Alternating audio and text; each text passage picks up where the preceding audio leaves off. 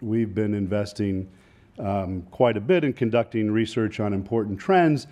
And of course, among the most important are our employees and employee communications. This isn't just about employee communications, but this is really about how employees can both build and defend a company's reputation.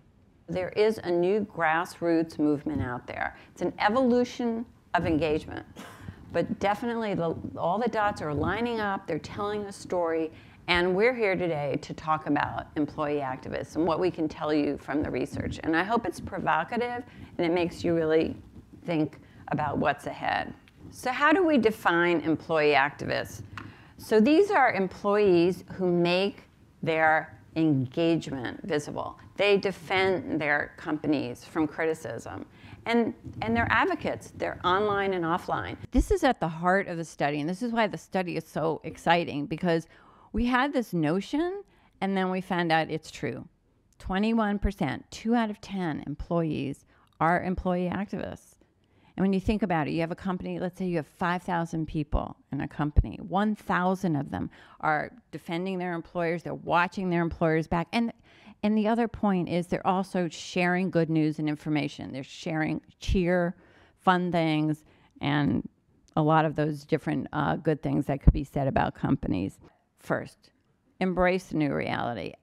Everything's changed, and the dots have really lined up. We're totally convinced of it. The research shows that.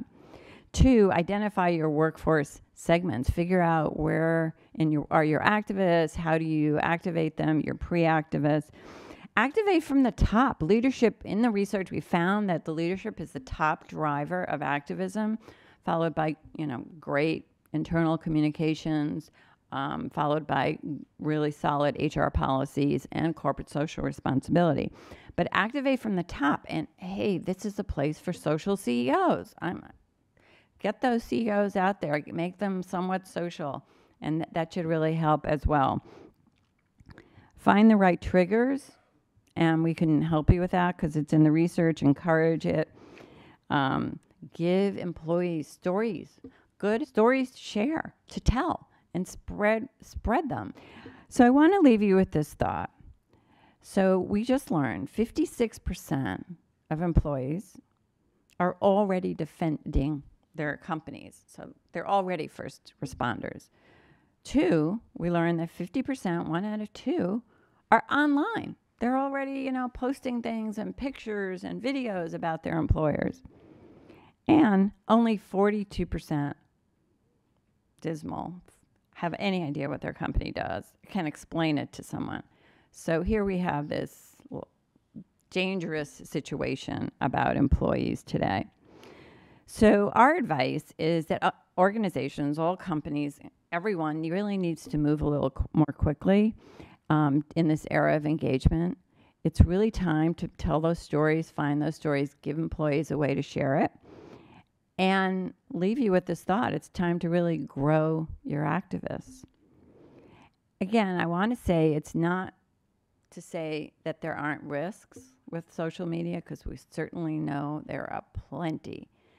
But it's time really to connect the dots, think of all the immense opportunities. When big changes happen, how do you make that communication to employees and tell them what's okay to say, what's not to say, and what's really going on with the company in a way that seems authentic? As we've grown from about 1,000 employees when I started to I think we're around 5,000 now, I think we've started to take more formal steps and be more thoughtful about how we really make sure that our employees are not only sharing things, but are doing it in a thoughtful way that's constructive for their personal brand and their personal networking, as well as for the company. And so I definitely agree, when Leslie talked about it comes from the leadership, it is at every level of our company. You see this from Jeff Weiner, our CEO, down to every individual contributor, really wanting to represent LinkedIn and be an activist for the company. I think people are generally very excited to share news, share information, talk about what they're working on. And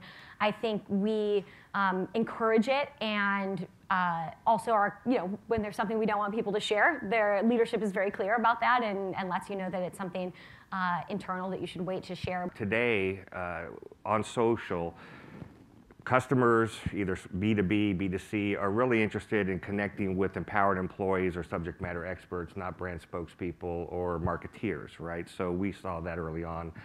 And so we really established a program that allowed us to, first of all, have a policy that is easy to understand and boiled down to 5 core principles that our employees can relate to, and then activate and certify them so they can be brand champions, because there is no greater influencer or champion for your brand than your employees. A lot of the stuff that really makes Zappos what it is our employees posting stuff that has nothing to do with the job itself in terms of what their day-to-day work is, but it's the posting that they post of them wearing funny costumes walking down the hallway, or I think that kind of gives a bird's eye view of to what Zappos is, and it's not just a company, but it's a company about its employees, taking care of its employees who then take care of our customers.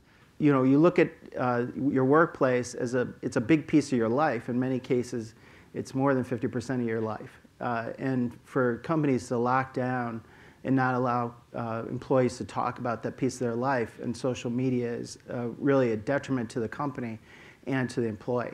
And if you had asked any company, any CEO or any small business owner, even 10 years ago, who their biggest advocate was, they would have said their employee. And that's changed with the sort of advent of social and digital media. And so it's really up to companies to take a strong look at this, figure out why they might be hindering empowering employees to become really spokespeople or share content or really be amplifiers of that message. I've been doing change work for a long time, and although there's always been a lot of change in organizations, I think that's one way that things have really changed. That the information flow is faster, people have access to tools that enable them to share that information really quickly. Conversely, our study showed that good communication can really help drive engagement in organizations going through a great deal of change.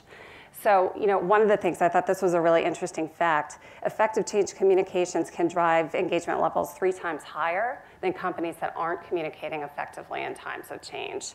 And even more interesting is that nearly 4 times as many employees are likely to post positive things about their employer if communications are done well during major change projects. Activate your proactivists.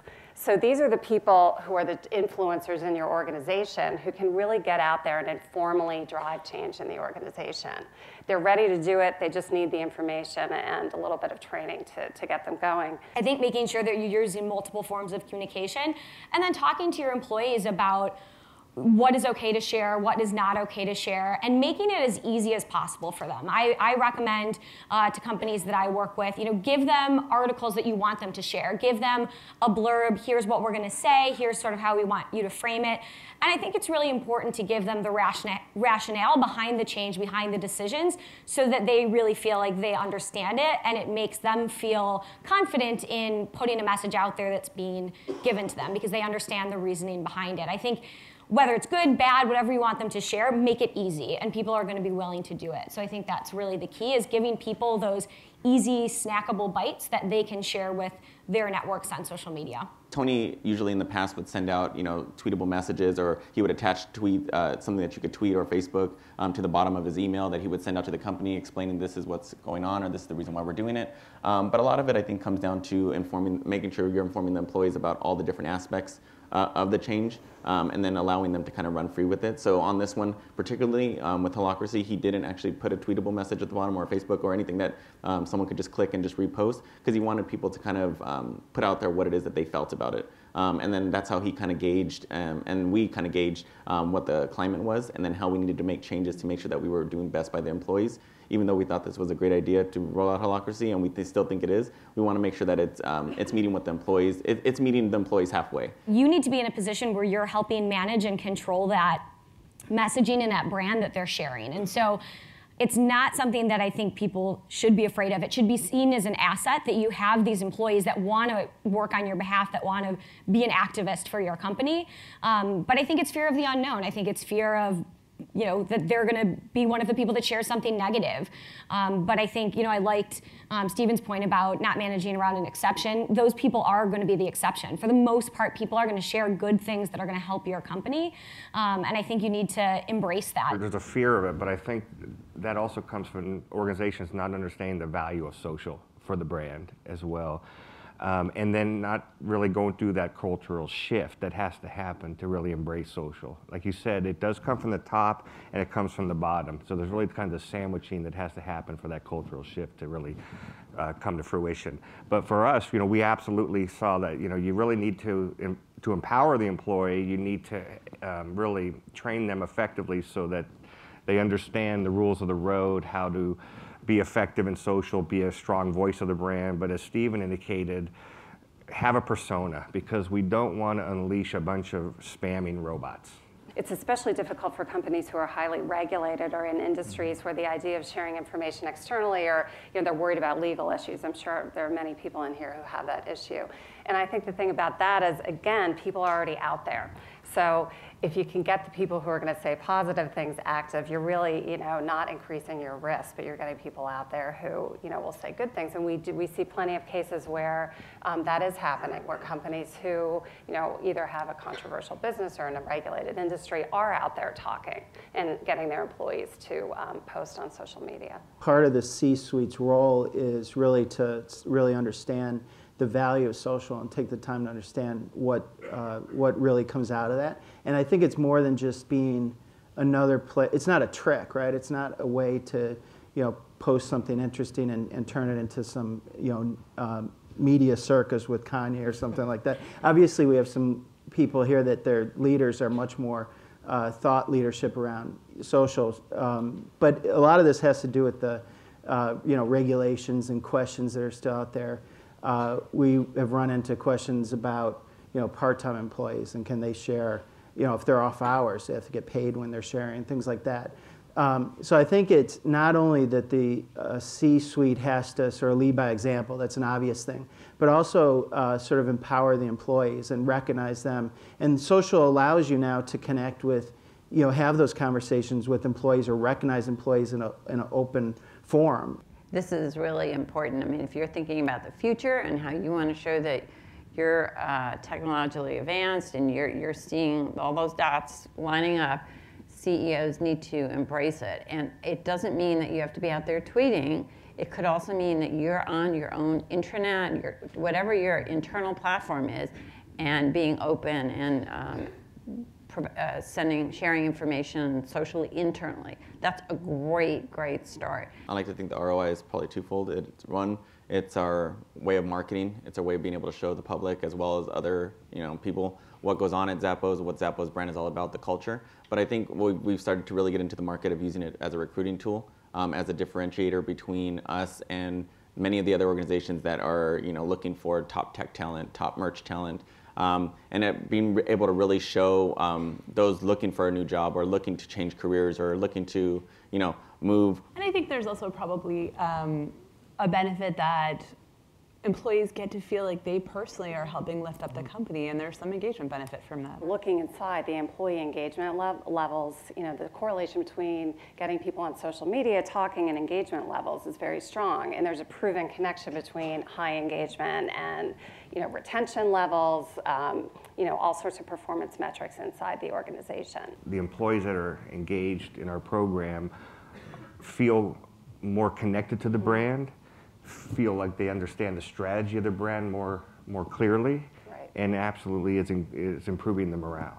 There are so many people in organizations at all levels who want to be doing more of this, and don't necessarily have the tools or the access, or they're on a plant floor, or there's a lot of barriers to it. And so we're thinking a lot with clients about how do we build it into their engagement plans and make it easy for people at all levels of the organization and all jobs to get active and encourage them to do it.